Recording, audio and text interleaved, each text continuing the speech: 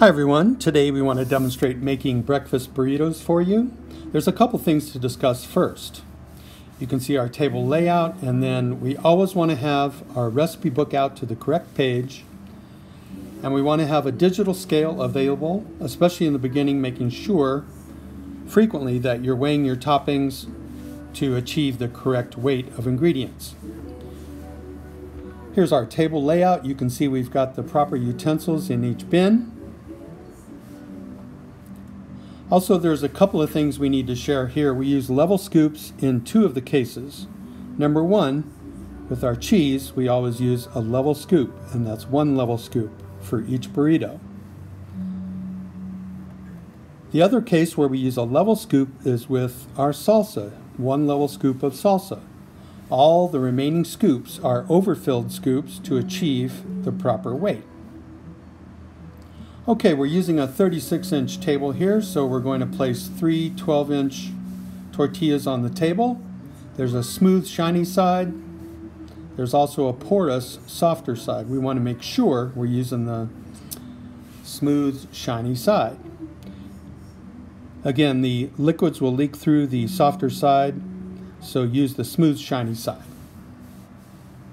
Okay, let's get our other tortilla out and we'll get started. Okay, today we'll be making a ham burrito for you, a sausage burrito, and also a bacon burrito. So using our assembly line process, we'll use an overfilled scoop.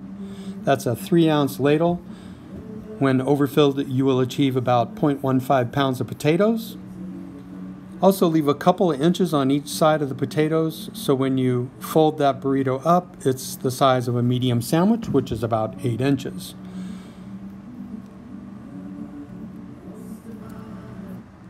Okay, and next we're going to put one level scoop, again a level scoop of cheese, across the top of the potatoes on each burrito. That's one level scoop.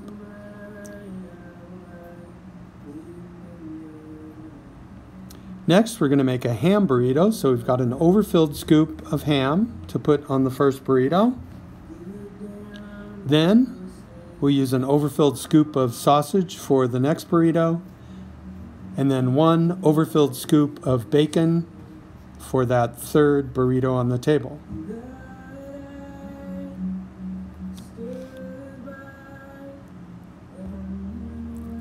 And now we're going to apply one level scoop of salsa to each of the burritos we've made.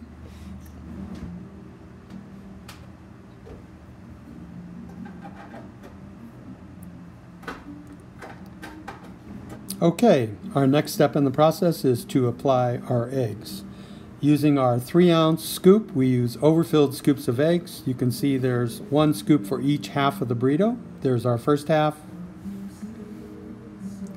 our second half,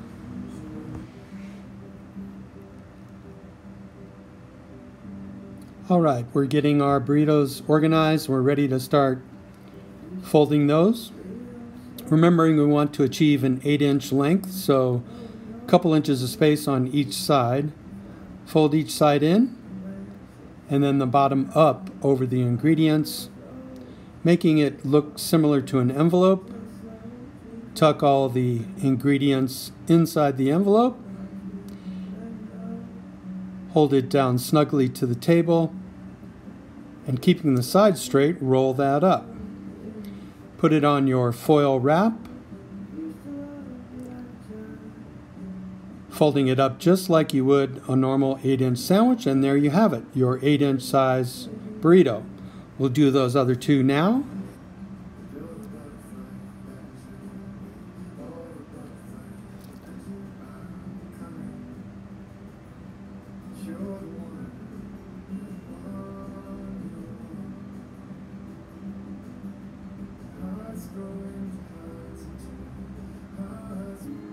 Okay, we're wrapping up our final burrito.